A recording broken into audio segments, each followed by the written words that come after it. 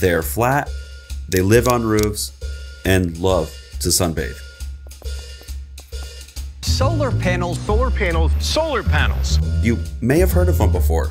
And if you have, then there's a good chance that you've seen them in your own neighborhood. Solar panels have been around for decades, and in recent years have gained massive popularity, with a rooftop solar installation going up every 3 minutes on average in the United States. So, why are so many people making the switch? And more importantly, how do you know if solar panels are worth it for your home?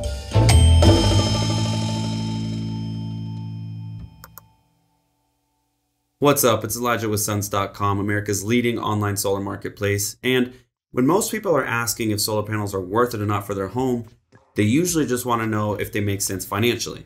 And that's super easy to figure out. You just have to find the difference between what you spend now with the utility versus what you would spend with solar.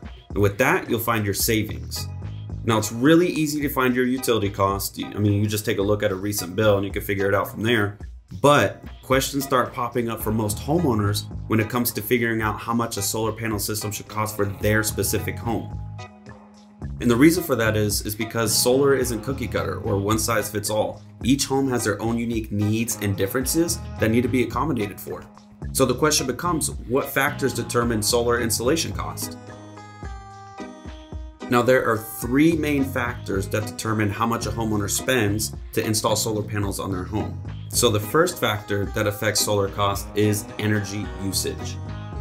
And all energy usage is just the amount of electricity that your home consumes within a 12-month period. And so if you look at your electricity bill, there's a bar graph that shows exactly how many kilowatt hours your home has used within the last 12 months. And with that number, we can figure out how much energy your home uses, and that justifies the amount of panels that your home will need. So the goal is to build a solar system big enough that will cover 100% of the power that your home needs. And the reason for that is so that you don't have to be subject to any of the rate hikes or plan changes that utilities tend to do on an annual basis to their customers. And so with more usage comes more panels, and with more panels comes more cost. Okay, so that covers energy usage. The next factor that determines solar cost is your roof solar potential. So when I say roof solar potential, I'm speaking about a few things. The first one being your roof's orientation. So typically the best place to put solar panels is going to be on the south or southwest plane of the roof. And the reason for that is because it gets the most sunlight, right? And so if it gets more sunlight, you don't need as many solar panels. You don't need as many solar panels, it's not going to cost you as much, right? So if you were to put your solar panels on the north-facing roof, you would need more panels to get the same amount of energy, just strictly due to the fact that it doesn't get as much sunlight. And then there's shading. So if you have lots of trees around your home, that's going to get in the way of the solar panels. That's going to increase your cost because, again, the more shading there is, the more panels you're going to need. The more panels, the higher the cost. So the third factor that affects solar cost are going to be the available incentives. So there are 3 main types of incentives. There's the 30% solar tax credit, which just got extended for an additional 10 years.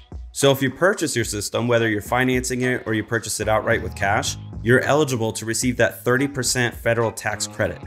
So if your solar system, let's just say it costs $20,000, you'll receive a tax credit for $6,000, which is awesome.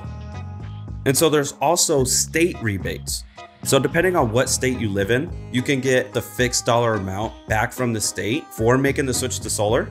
And then there's also utility rebates. So these aren't as prevalent, but depending on who your utility is, again, kind of like the state rebate, it's usually a fixed amount that you can get back. So those are the 3 main factors that determine how much a homeowner spends to install solar panels on their home.